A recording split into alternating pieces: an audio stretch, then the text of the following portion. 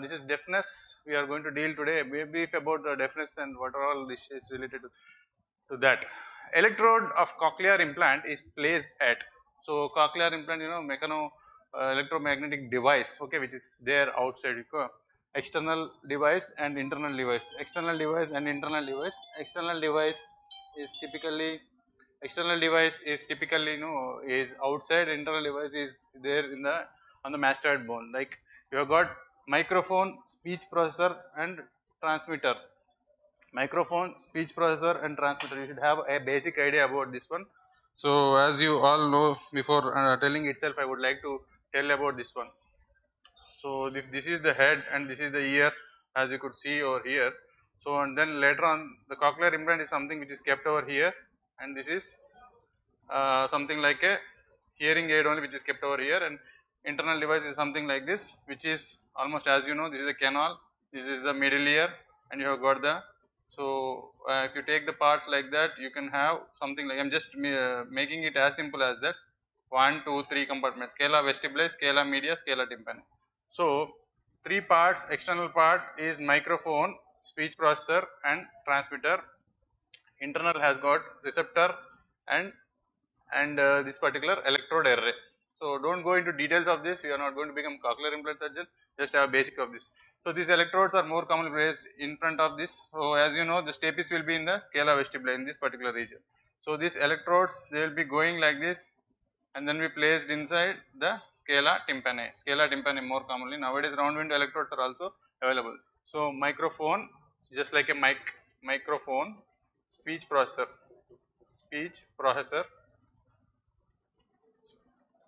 transmitter. Okay,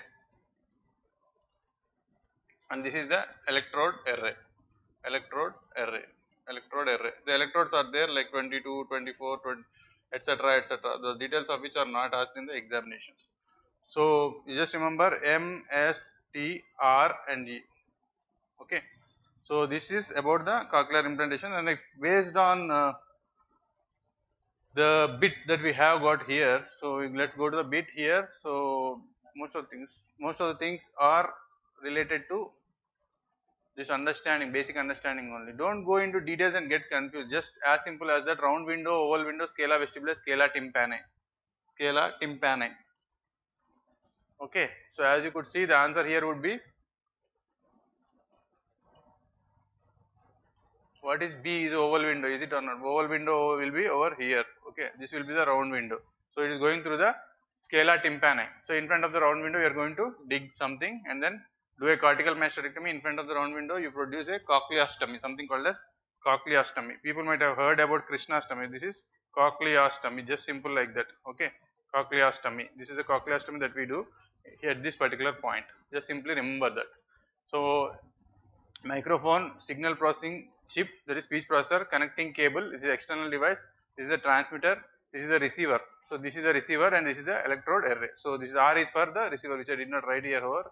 So this is the receiver, RECIE, receiver, and this is the electrode array. So it is going through that and then fitting inside it. So if the outer headsets are not functioning properly, and we are going to replace it with the help of this cochlear implant. So cochlear implant is the external portion of the device, so which includes a microphone, speech processor based SP and radio frequency transmitter coil. Implanted portion of the cochlear implant has a receiver coil, microprocessor based stimulator and multi-channel electrode array. So don't go into deep details of everything, just remember these basics. So these are externally placed like a hearing aid, and these are the internally placed one. Okay. Next. So electrode is inserted 25 millimeters into the cochlea, scala tympani. So ST. So third compartment, as you remember, scala vestibula, media and tympani. Have an idea about this. Everybody is very much confused about this cochlear implant. So this is V, this is M, this is T, tympani. So remember, it is there like that. Device is fixed to the bone with non-absorbable sutures. So external device you can remove and then place it again, because there is a magnet here. You can attach it like that. Okay. So don't discuss among yourself, try to concentrate on this one. Okay. So few bits which are of important. Ideal candidate for cochlear implant. So better, the earliest you recognize them, the best will be the result. Like having severe to profound sensorineural deafness in both the ears. So more than 91 decibels. Profound deafness more than 91 decibels. As you can see, more than 91 decibels. Profound deafness you can have it more than 91. Severe means 71 to 91. Severe means 71 to 91 decibels. We all discussed this pure tone audiometry and all based on the coming things. Okay, having severe to profound sensorineural deafness, having a functional auditory nerve. So for this, the auditory nerve has to be there. So whatever that is coming from this particular Scarpa's ganglion, it has to form as a nerve, and it forms as a cochlear nerve. Is it or not? So cochlear nerve is a must. Cochlear nerve is a must to have that in mind. So cochlear nerve is a must to have that in mind. So next thing is having a functional auditory nerve, approximately 70 plus decibel hearing loss, having a good speech, language and communication skills, not benefiting enough from other kinds of hearing aids. So not benefiting enough from other kinds of hearing aids. Of course, these are all like arbitrary. Most of the time they will ask you, because this is a super specialty concept, they will not completely stress you, but this is important. ST is very important here. So as you could see, so this is the pure tone audiometry graph. Is it or not? Pure tone audiometry graph. So now this is from vertical axis, this is the horizontal axis. Horizontal axis and vertical axis. So how do you want to know about the pure tone audiometry? The basics of these things. Okay, basics of these things you want to know here. So some people are asking about this. So let us see the quite basics of this pure tone audiometry. In just few glimpses you will understand everything. So vertical, in the temple the bell is vertically placed, it is vertical. So horizontal is frequency. So bell is vertically placed, therefore it will be decibel. So dB, it is seen in decibels. Bell is vertically placed. Horizontal is frequency. Horizontal is frequency. Just as simple as that. So you right and left, as you could see, right and left. Okay, as you could see, in the person here will be right and left. Okay, as you could see. So O and Ox, this is right and this is left. Just basic symbols like this. Okay, basic symbols like this. So what would you do is, so the difference between these two ears, for example, if you are giving a sound here and this is passing the other ear, and that particular thing requires masking, that is more than 40 decibels. So 40 decibels is the one between the two ears. Okay, so once you are giving this right ear and the left ear is functioning and listening and giving a result, then you should do something called as masking. Don't think too much about masking right now, just keep it aside. So more than 40 decibels. Okay, so what you are going to do is, dotted is bone conduction, dotted is bone conduction, full line is air conduction, full line is air conduction, just remember like that. So from 0, 10, 20, 30, 40, 50, etc., till what level you want you can put, and minus 10 also you are putting. So these are the decibel levels that your sound you are giving. So the one who is hearing better will be on the top of the graph. Just basically telling you about the one who better will be here in the top of the graph. The one who becomes worst will be going down and down, down and down.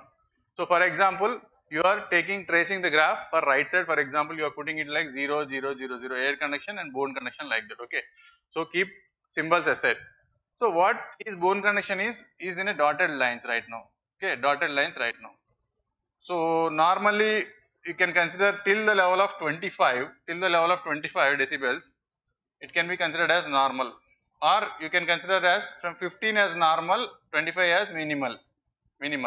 If you consider this as minimal hearing loss, the worst of the graph which sinks down and down. So if you want to give 90 decibels, more than 90 decibels, if the graph is coming here, for example, it should be called as profound deafness. You can just say it as profound deafness. A difference of opinion occurs between the books, so you can call it as profound deafness. So severe is 71 till the level of 91, you can say profound deafness. Okay, severe is here, severe.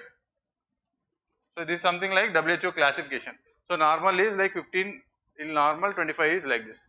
So how would you understand a conductive deafness? Conductive deafness means going through the air he is not able to listen, going through the bone he is able to listen. Okay, going through the air he is not able to listen, going through the bone he is able to listen. So then how you understand this conductive deafness? Basically I am not going to very details of this. So this is not a professional lecture, this is a basic lecture which is to be understood. Okay, so there is something called as, this is bone conduction, this is air conduction.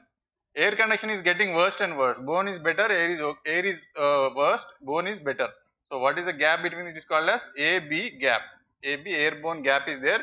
You can call it as conductive deafness. Conductive deafness. Conductive deafness. Okay. So sensory neural hearing loss is like measuring the function of cochlea. You're putting some vibrating tuning fork here, you are not able to hear means your cochlea is not responding for that. So that is called as sensory neural hearing loss. Sensory neural hearing loss. So in that situation, for example, bone conduction has become worst and air conduction is also worst. So air bone gap is very much minimal. Air bone gap is very much minimal. So that can be called as sensory neural hearing loss. Sensory neural hearing loss. So in a nutshell, you can say that broad gauge train track like appearance is something called as conductive deafness. So very narrow gauge is like sensory neural hearing loss. Normal also will be nearer. For example, bone conduction like this and air conduction like this will become like a normal. Because they are nearer to 0 decibels. Nearer to 0 decibels, the graph is in upper portion of the PTA, it can be called as normal. If the graph is sinking, it can be called as low sensory neural hearing loss. In the same way, if the graph is sinking, and has airborne gap, it can be called as mixed hearing loss. If the graph is sinking and has got airborne gap, so graph is falling and airborne gap is also there, it can be called as mixed hearing loss. Mixed hearing loss. Just these are the basics, white basics. I am not going to details of everything. Okay.